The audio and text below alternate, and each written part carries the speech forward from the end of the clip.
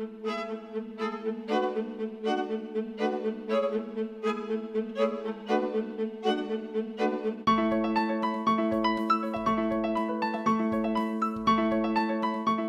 I was looking for PhD programs to enroll in, I looked around at a lot of colleges, and I was very interested in alternatives to animal testing in terms of toxicology.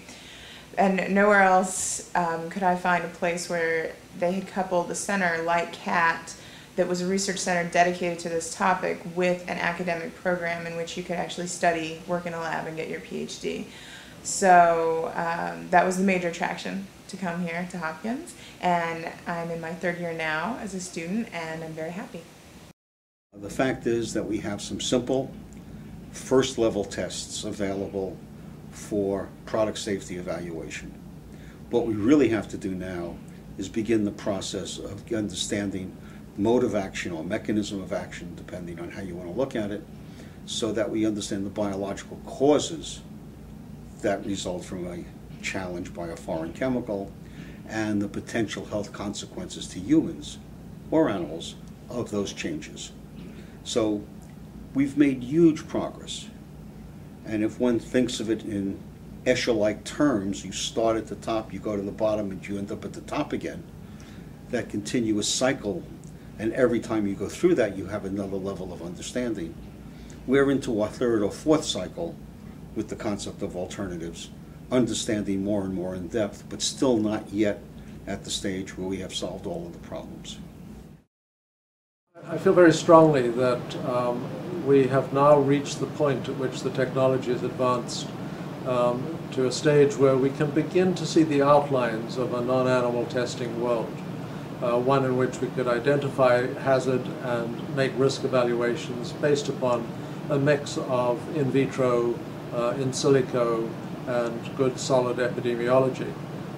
And I think that time is ripe for a new human genome type project, one in which we devote a lot of effort and money to taking this new technology, refining it, and then putting it together in a package that will allow us to do safety evaluation without the use of animals.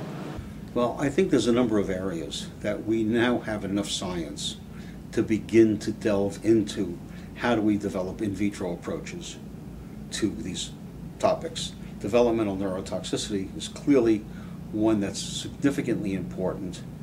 The in vivo approach at the present time, although it works scientifically, you have tens of thousands of chemicals on the EPA priority list, and in the last 10 years, 3 chemicals have been evaluated.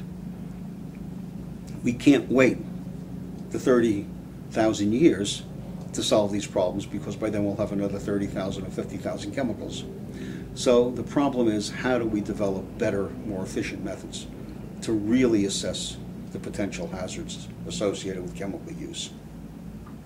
So it's not only developmental neurotoxicity, but it's all of the organ systems, primary systems that we have to look at, have to begin to understand what are those critical events in biology that, if changed, result in a health consequence.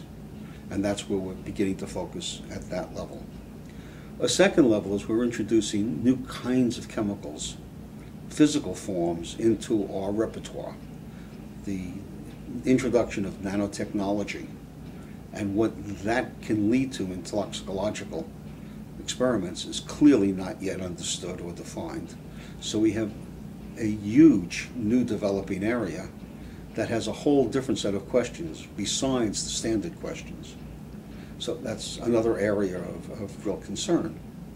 And then we're introducing new mixtures of chemicals, new ways to administer chemicals, each exposing different parts of the body to different challenges. So those are the ones we want to keep ahead of. And the only way to really do that is to understand how the chemical changes biology and what that change means as a consequence to health.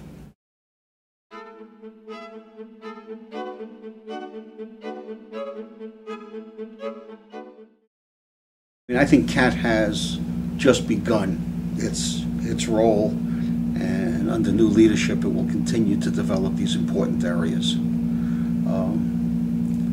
But I think some of the principles that I learned in the 3 R's now have to be looked at in terms of the larger picture of animals for food, and how one goes about examining this issue in a very complex situation, from the industrial animal producing facilities to the individual sustainable farms. Where is the best approach to feed the country and the world? What is the way to degrade the environment the least or actually improve it? And where are the health concerns that come out of what we eat? So I think that the 3 R's will be a stepping stone to look at where we go in the future in the broader areas of animals for food.